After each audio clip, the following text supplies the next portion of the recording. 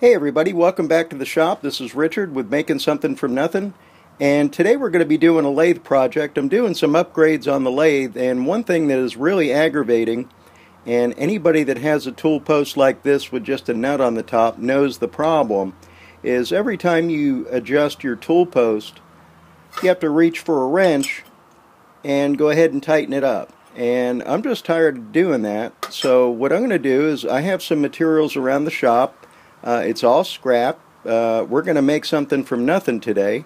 And what we're going to do is we're going to make an extremely large nut, probably about this tall. And we're going to go ahead and install a handle in it. So rather than using a wrench to tighten up the tool post every time or loosen it, I'm going to go ahead and make me a large nut with a handle to where I could just go ahead and cinch it closed. So if you have a tool post like this and you'd like to make adjustments to your tool post in seconds rather than 30 seconds or a minute, stick around because we're going to go ahead and make a really nice one out of scrap materials laying around the shop. The materials that we're going to use to make something out of nothing today is pretty simple. I do have some 1-inch bar, but I'd really like this big nut that I make to be a little bit bigger. So the only stock I had around was this big old bolt. And I had a little trouble parting it off, so I'm going to probably just use the angle grinder. But we're going to go ahead and cut us a length of that. I've got some 1/2-inch round stock. I found this over in the scrap bin. Looks to be a nice heavy-duty washer, so we're going to utilize that. And some 6061 T6 aluminum to go ahead and make the handle.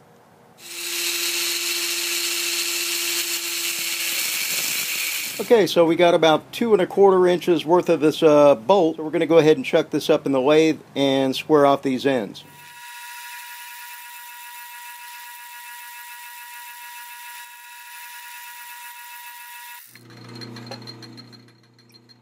Now the bolt running through the Aloris tool post is 1/2-13, so we're going to go ahead and drill this out 7/16, which is the drill size for a 1/2-13 tap.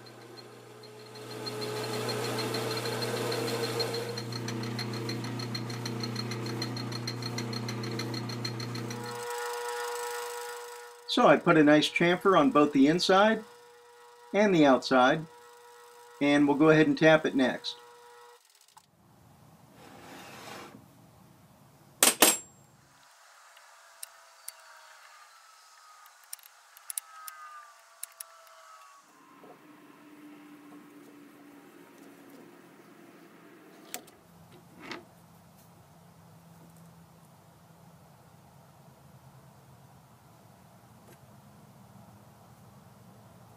Okay, so let's do a little test fit up.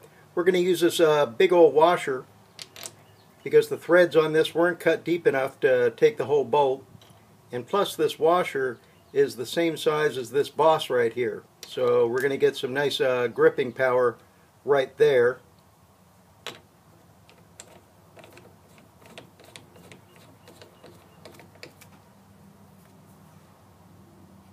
And that looks good. This washer's in kind of bad shape, so I'm going to go ahead and chuck that up, face both sides, and probably put a little bevel on this to go ahead and match up with the bottom of that guy. So we'll do that next. Now it's going to be impossible to go ahead and put this in here and have it running perfectly true. So what we're going to do is we're going to use 2 pieces of tool steel, and we're going to go ahead and place that guy in there. Put it firmly up against the tool steel and cinch it down. Now I've got my washer sticking out just a little bit so I could face it, and we'll pop these guys out and we'll see how true she runs.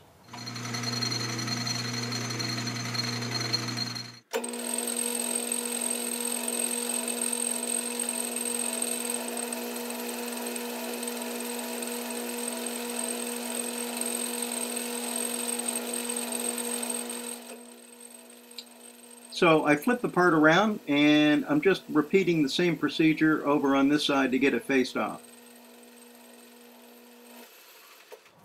Now, since this washer is just something I found over in the scrap pile, the bore is a little bit bigger than the 1/2" 13 bolt that goes through the tool post.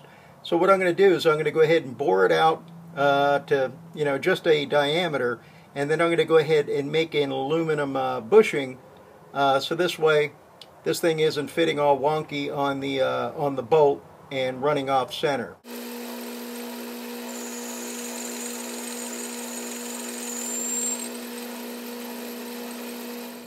And I'll make me a bushing with a 1/2" hole to slip over the bolt.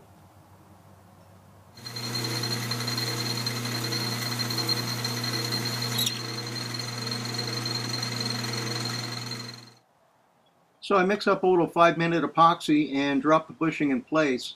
I'll let this thing sit overnight and then tomorrow face off the extra glue and aluminum. It was just the right thing to do to make the washer fit the bolt a little bit better.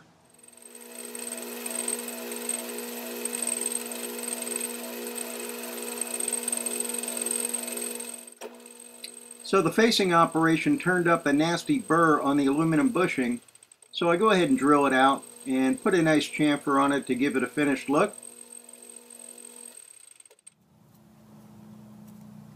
Nice. Well, when I drill the hole for the handle, I want to make sure I don't intersect this hole. So I'm taking a measurement and I'm going to transfer it to the outside using a threading tool and put a permanent mark that I know is going to be my safe zone for drilling later.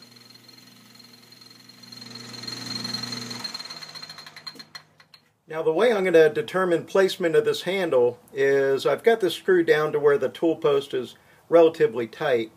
I know this handle goes from about 2 o'clock to 4 o'clock, and I'd like my handle to maybe follow the same kind of path. So I think I'm just going to go ahead and mark the top of this about 2 o'clock-ish.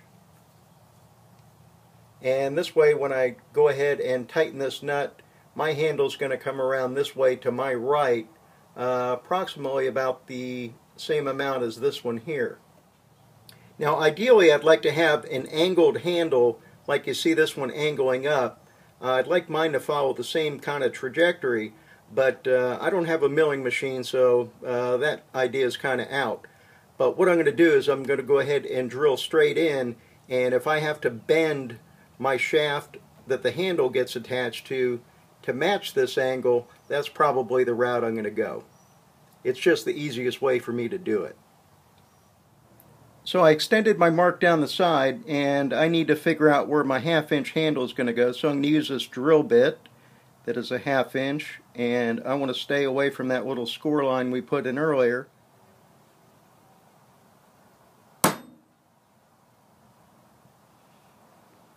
You could tell from the outside the way this is turned, this outer surface of about 1/4 inch, that appears to be some pretty hard stuff the way it was cutting. So drilling this is actually going to be a problem, but I think I have a solution for that.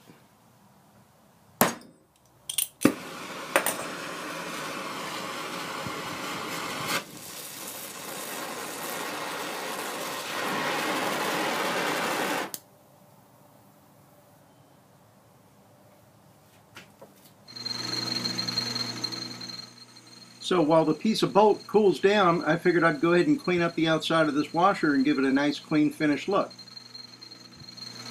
Well, overall the big old thick washer came out pretty nice. Bushing looks good. The outside's cleaned up nice. At least it doesn't look ugly. So we'll move on to the next step.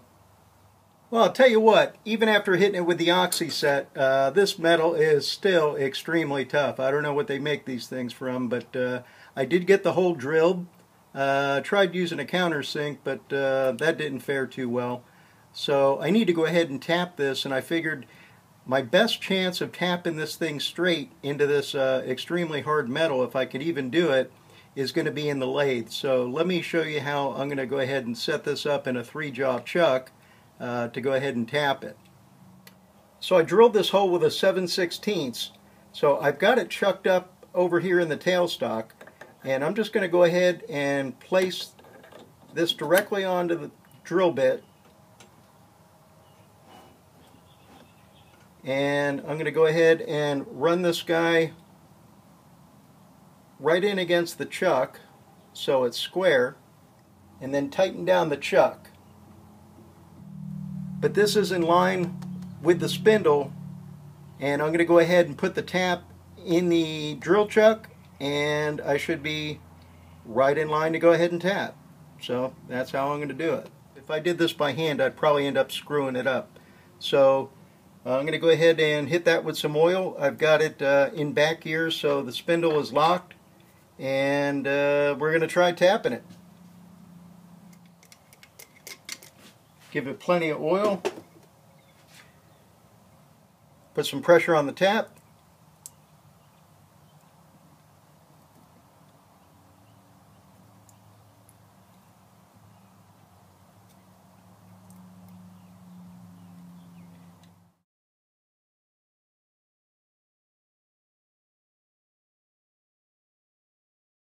Okay, we're all the way at the bottom, and now I'm starting to understand why they call these manual lathes.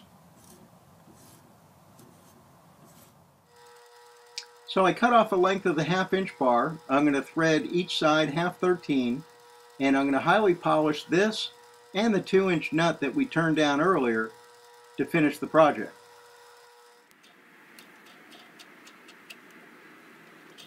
Well, I think where we left off, I was threading the rod here, and all the parts are pretty much complete. The only thing I didn't get filmed was making this aluminum handle. Pretty basic stuff. Just a little 45 here, and threaded it 1/2. Also off camera, I went ahead and polished up our base piece, as well as our rod and our washer, and went ahead and treated it with the propane torch, brought them up to about approximately 540 degrees, and that's what gave us this really nice color, and I think it turned out really sharp. It's a kind of straw color, bluish, purplish, really gives a nice look. So I went ahead and did that for all 3 parts, and it's just a matter of reassembling it and putting it on the tool post and see how good it works. And if you'll notice in the background, I also have another similar setup, and this is something that I made for the tailstock. I had to use a nut and a washer for the tailstock as well, and it just got to be a pain in the butt using a wrench on the tailstock and using a wrench on the tool post. So that's why I went ahead and made these, and I really recommend anybody that has nuts on their tailstock or their tool post to go ahead and do a project like this. So let's go ahead and put it together, take a look, and see how good it works. Now all these parts I'm going to go ahead and probably epoxy or JB weld or do something, but let's go ahead and screw this guy into our base.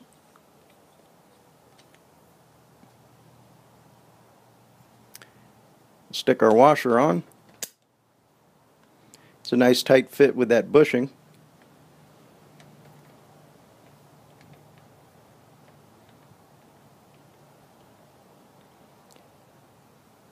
And it stops right around 2 o'clock is where it starts to cinch up, and that's exactly what I was looking for.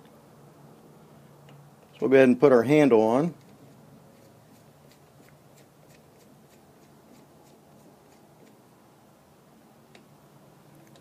So it'll stop around 2 o'clock, and it cinches down tight right at 3 o'clock, and that is tight. That's as tight as really I need to pull that. And I matched the angle on the existing handle on the Aloris pretty well. Did that first shot. I was kind of surprised, but I think that looks pretty good. So overall, it's a really nice project. And I'm going to put my 3/4 wrench back in the toolbox where it belongs, and I'm really going to enjoy this, because if I need to go ahead and adjust the tool post, I could do it in seconds and lock it back down, and it's not going anywhere. So I'll give you a quick look at the one for the tailstock. That one was a little bit more involved. It involved bending some custom angles on this piece for the tailstock one to give me a little bit more travel, since it was a tight working area in the tailstock. So we'll take a quick look at that, but this is the project for the tool post. I'm not really sure what to call it, but it works well, and I highly recommend if you have a nut on top of your tool post, go ahead and make one of these. And I made this a little bit on the tall side just to give me a little clearance over here so I'm not busting knuckles as I'm loosening or tightening any of these handles. I tried to get you in here behind the tailstock to take a look at it, so hopefully my hand's not going to be in the way. This piece here just threads onto our bolt, if I could find it without seeing it. Okay, so I've got my handle started on.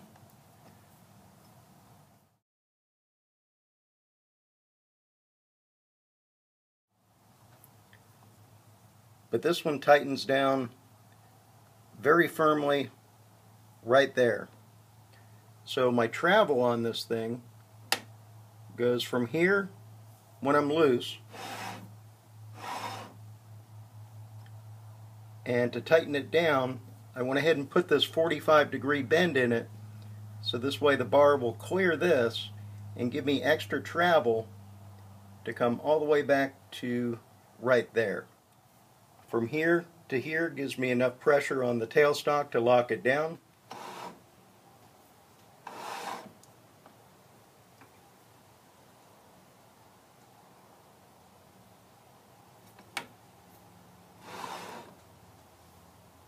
Well, prior to these two projects, it was a major ordeal moving the tailstock or adjusting the tool post without digging around for wrenches. But now I could just go ahead and swing that, move that, and pull that, and I'm done. A matter of seconds.